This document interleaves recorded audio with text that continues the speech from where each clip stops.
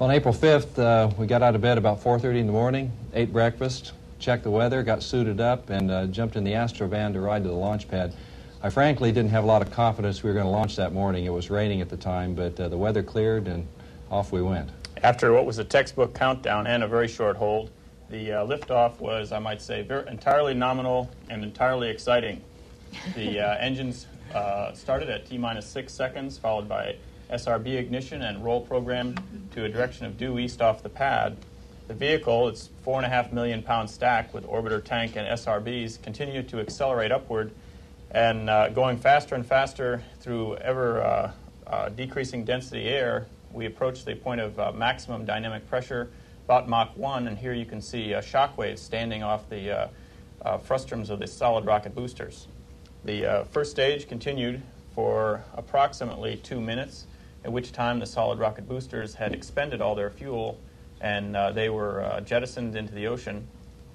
Here you see the boosters being separated, and as they continue to burn out, they would parachute back into the Atlantic Ocean for recovery and analysis. Main engine burn continued for a total of 8.5 minutes, at which time we achieved our MECO velocity on target and set ourselves up for OMS 2 burn and arrival on orbit. One of the most significant events that we perform early after getting into orbit is the opening of the payload bay doors, which you're seeing here. Not only is this significant for us to set up shop and to be able to stay on orbit, but it also provided us with our first very beautiful view of the Gamma Ray Observatory back there in the back end of the bus, and that's the prime reason we were there, and we were all ready to go to work. The opening of the doors also gives you an opportunity to use those aft windows to take a look at some of the Earth's beautiful views, and this was an early one as we came across northeastern Africa. On Flight Day 2, we set up some preparations for deploying the Gamma Ray Observatory. Those were three main types. One was getting the Gamma Ray Observatory all checked out in cooperation with the Payload Operations Control Center and Goddard Space Flight Center in Greenbelt. The second was to prepare ourselves by pre-breathing pure oxygen so that when Jerry and I went down to 5 psi in the suits, we wouldn't get the bends. The third was preparing the suits for the EVA, and Jerry's starting that here. We checked out all the suits in case there was a contingency EVA. On the third flight day here, Linda had grappled the GROW with the arm, and here we are preparing to release the latches which hold the Gamma Ray Observatory into the cargo bay. And we are releasing the fourth and fifth of those latches. After we checked out the pocket, checked out the systems as much as possible, and Jade released those latches, I used the arm to start lifting GROW out of the bay. Now, this is a 35,000-pound payload, the heaviest we've ever moved about on orbit with the arm, and while it doesn't weigh anything, it has all those properties of mass, so you have to move it very, very slowly, except time seems speeded up a bit when you're actually doing this in the aft flight deck of the orbiter. So you can see there all the appendages are still stowed. The arrays are folded up like accordions on the left and right side, and you can see the end of the high-gain antenna dish underneath there still folded up. We moved it straight up out of the bay to what we called a low hover position, and then put the arm into an automatic mode that basically just moved it a bit in translation, but mostly pitched it over about 110 degrees. And once we got the arm up to that position, that was where it was to have stayed until a release. Here you see it after the first solar array has been deployed, and that went just like clockwork. Matter of fact, the whole arm ops worked very smooth, and we were on the timeline here. The other solar array you see actually in the process of being deployed. And the next step in the deploy process, after we maneuvered to an attitude Steve did that to start charging these, was to deploy the high gain antenna boom. Once we realized that the nominal and several other attempts would not release the high gain antenna boom, it was time to begin preparations for the EVA means of unlatching and deploying the boom. Here you can see Steve assisting Jay with his lower torso assembly, while I was in the airlock helping to prepare Jerry, who was already inside of the hard upper torso of the suit. The EVA was one that we had trained for and prepared very thoroughly for. GROW was designed for a lot of EVA work to be done on it, and we performed a unscheduled or quick response EVA to take care of a problem that someone fortunately had foreseen. Here you can see the two crew members exiting the airlock to begin their work. Well, as Ken said, we had thoroughly trained to be prepared to react to spacecraft contingencies such as this, and we were out on the spacecraft very quickly, surveyed the situation, did not see anything that should have been causing the boom to hang up, and with some relatively easy force inputs were able to jostle the boom free. Analysis now says that probably there was just a little bit of thermal cover on the boom that was hanging up on some of the spacecraft structure. I think at this point I yelled gleefully, "It's free, it's free." As far as I was concerned, when that boom came free, that made my flight for me. It was the only reason that we went on this spacewalk, and with the successful freeing of this boom, we then translated over to the other side of the spacecraft, where Jay and I completed the task of putting the boom into its on-orbit position. You can see I'm in a foot restraint, and Jay is supporting me and watching my legs to make sure that we don't do any damage to the spacecraft as I very slowly and gingerly raised the boom up to its full deployed position, and then with a wrench was able to drive a mechanical system over center which locked that boom into its on-orbit position. Then Jay and I quickly left the spacecraft so that the POC could turn on the spacecraft's transmitters and receivers and fully check out the spacecraft in preparation for release. And during that time, both Jay, as you see here, and me in the other window had a chance to come up and say hi to the folks inside and see what they were doing. I think they were eating at this time, Jay, if I remember right, we were while busy. we were outside we were working. Too busy. We're saying hi through the window to them there. Well, some point after that, matter of fact, it was a good bit of time later, the arrays, we moved it back up to the release position. The arrays were fully charged. The POC finished testing out all the systems. It looked really great. We were ready to release GROW, which we do by opening the snares on the arm and very carefully backing away so as not to provide any rates on it, although a 35,000 payload is pretty stable up there in space. That's what we found out. We waited, and as soon as the arm was clear, Ken called that to Steve. When the arm was clear, of course, it was called to me. We just reset the digital autopilot and put some pulses in to move slowly away from the GROW. It appeared to be as slow as you see in this film, so slowly that I checked our displays to make sure it was the right rate. But it was about a half a foot a second, which is just a slow drift away. There's a little thing you see fly by in this picture which caught my attention at first too. It was a piece of debris in the lens of the camera itself, which the first time I saw it I thought there was a piece of something coming off the orbiter of the spacecraft, but it wasn't, of course. We slowly drifted away and watched it go away from us, and then set up for 2 more separation burns, the second of which was about 22 or so minutes after this first one, and it was out of plane a couple of feet a second just to get out of the orbital plane of GROW. Here you see it going away. And the third was called a posigrade separation burn, which got us above and behind the orbit of GROW. And then later we came back to within 8 miles of it for a separate test. Here's just a shot around the cabin. You'll see a lot of cameras over there on the left side, and we took a lot of pictures of the ground on this flight with Hasselblad 70 millimeters, and also the big one you see is the Aero Linhof, which we fly quite a bit. The flight deck was relatively uncluttered. As we pan around to the right-hand side, you'll see our ham shack, and we're all licensed amateur radio operators, although I have to say Ken is hands down the most experienced, so he was the senior ham on the flight, and he did quite a bit of operations with the equipment. You see just a few cables over there on his side, which he kept quite well under control, I might add. And back on the other panel are our recording devices, 2 orbiter VTRs and a separate one that we flew. We had a list of secondary experiments and tasks. It's too long to elaborate on here for you, but this is just an example of one of them, a little air sampler that we would change positions on each day. I chose all the hard experiments to do like this for myself. All I had to do was reset it and log a time that I did it.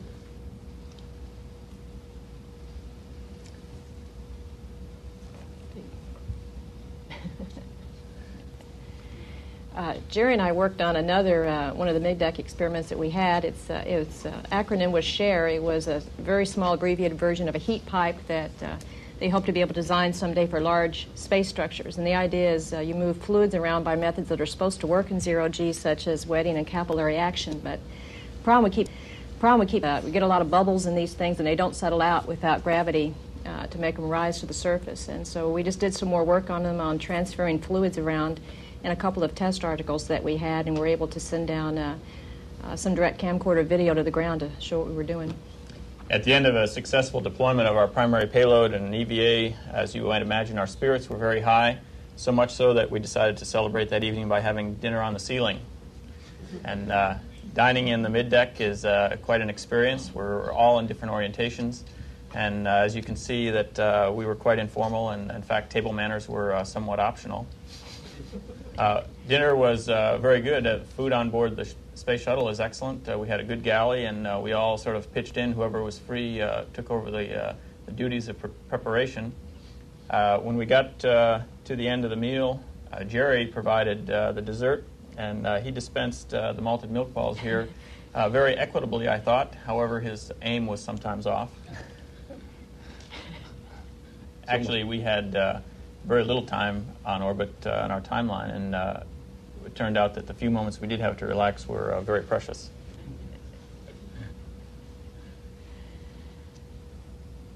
On the fourth flight day, we performed the planned EVA for this mission, which has as its principal objective to do flight tests on 6 different ways of getting around large space structures.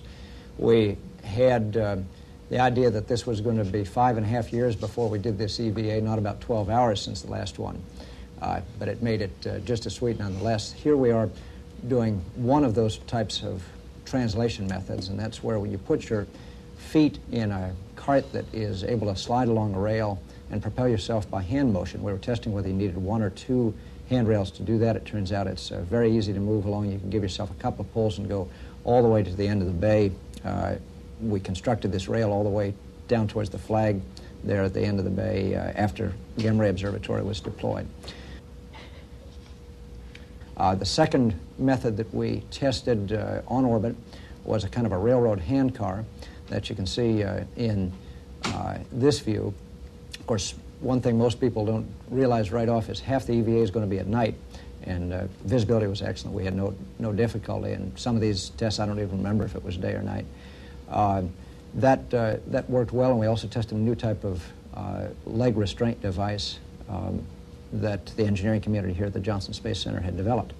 The third method was a kind of motor generator set in which the operator hand cranked a generator, and the electricity thus produced was transmitted to a motor down by the foot restraint. Again, that worked very well. We found some surprises, all of them good.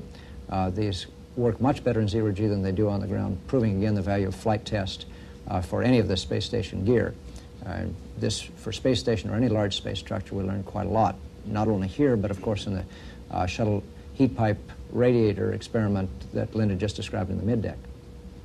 Another method of moving around that we wanted to test was a way of keeping your safety tether along with you and making sure that you didn't have to tether to a point way at the end of the truss on a large space structure.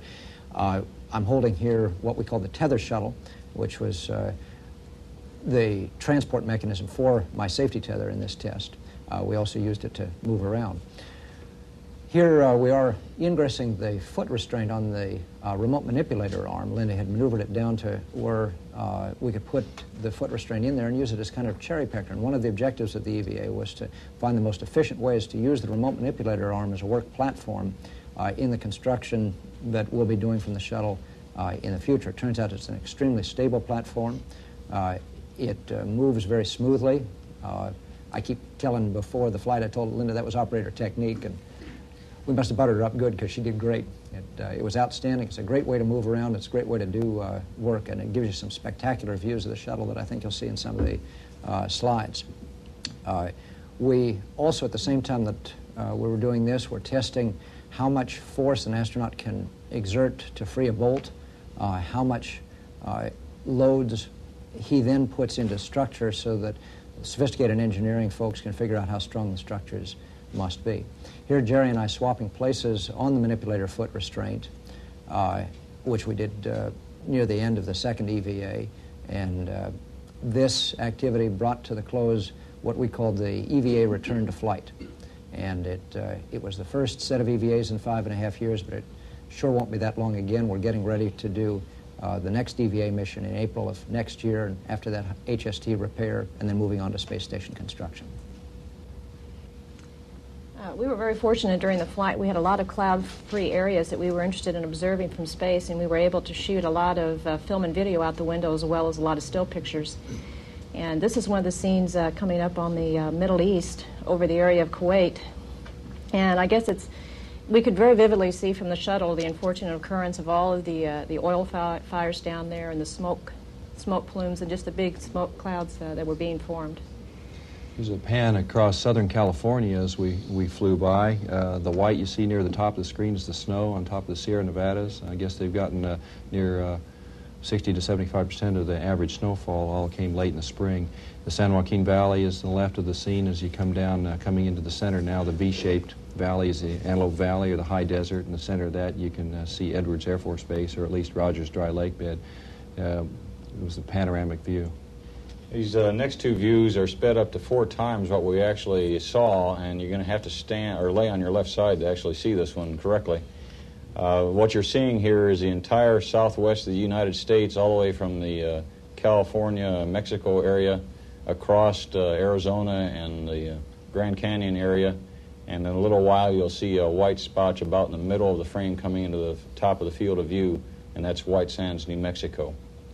Absolutely beautiful view of all of southwestern United States. There's a White Sands coming into the field of view right now. Second view again sped up at the same rate as we approach the southwestern coast of South America. The Andes down there are just absolutely beautiful to look at.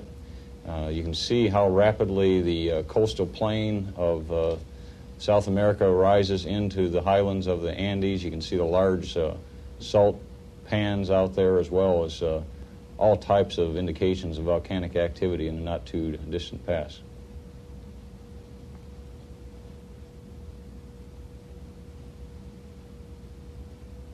One of the secondary experiments we carried was an amateur radio station called Shuttle Amateur Radio Experiment.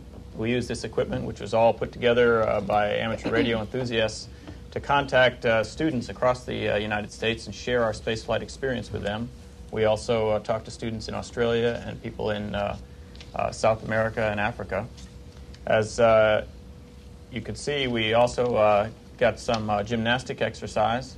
We thought that some of the maneuvers performed on orbit were skillfully executed. We rated Linda a 10.0 for enthusiasm on that last rolling maneuver. And we found that in general, the zero gravity experience was one that we all enjoyed. We adjusted to it very well and had quite a good time. We found that we had that far exceeded those we had on Earth.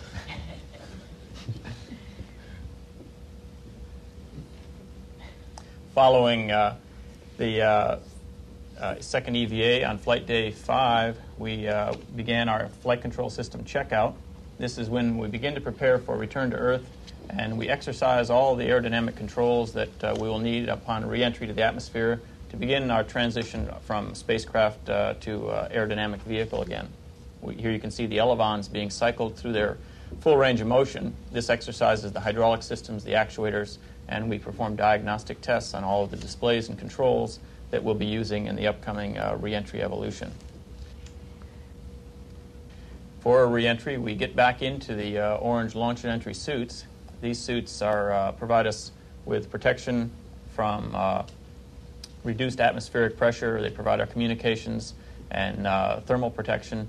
And also something that might not be so apparent is that they provide anti-G protection in the form of a G-suit, which is very similar to what is worn on a high-performance fighter.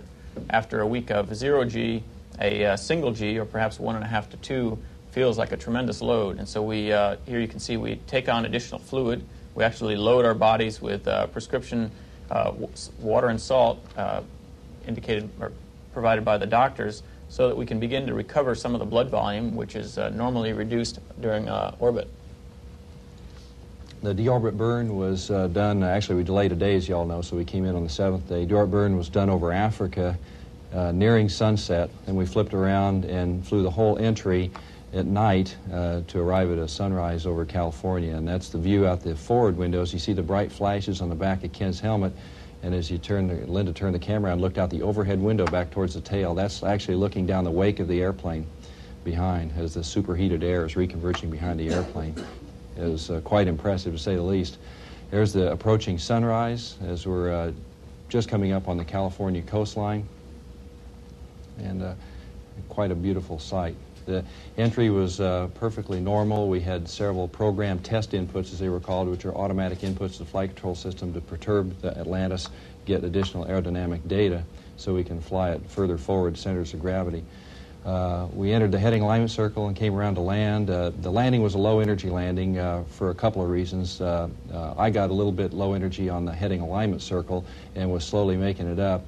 And as well, we had some rather unusual winds that were of high velocity down to lower altitudes, so that the two of those factors translated into a lower energy but safe touchdown.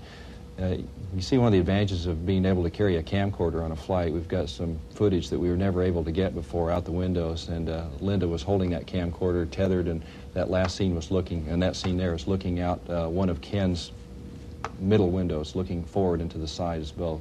So you can get a real feel for how it looks out the window. We pre-flared and lowered the landing gear at 300 feet and then came on down and touched down.